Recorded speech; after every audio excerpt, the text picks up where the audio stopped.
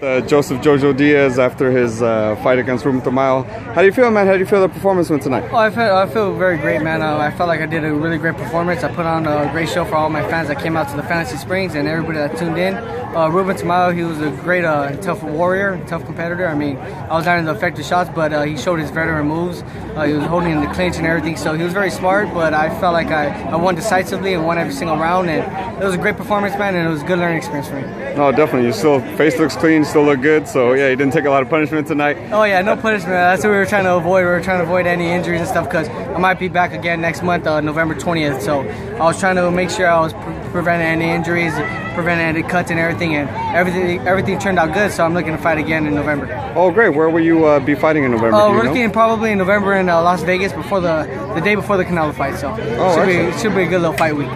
Right now you were just talking to Ruben, and he was kind of going over how he was hoping you to kind of stick to his head and avoid his body. What was he saying there? Oh yeah, he was telling me that I caught him with some vicious body shots in the beginning of the fight, and he never was able to recuperate. So that was the game plan going into the fight. We knew that he was taller and rangier, so we knew that we could dig to the body, and I landed a couple effective shots, and I could see that he was hurt, so I started picking up my shots on top and won the fight decisively. Yeah, no, that was a lot of respect right now too with him saying that stuff. That was real cool. Oh yes, it was awesome, man. Just knowing that he gained my respect and I gained his respect. I mean, he's a really great fighter. It was just all business, man. But outside the ring, we're friends, and I mean, it's just all business inside the ring.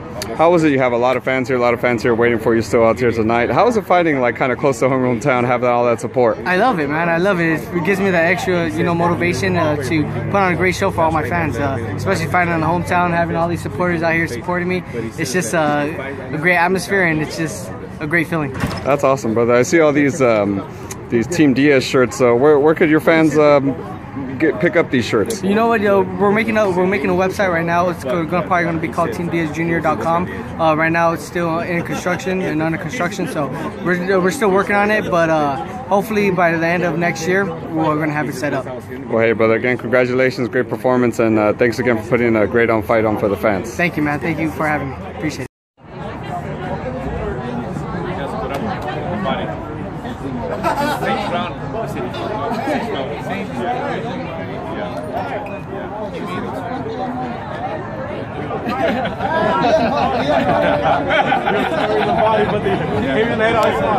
The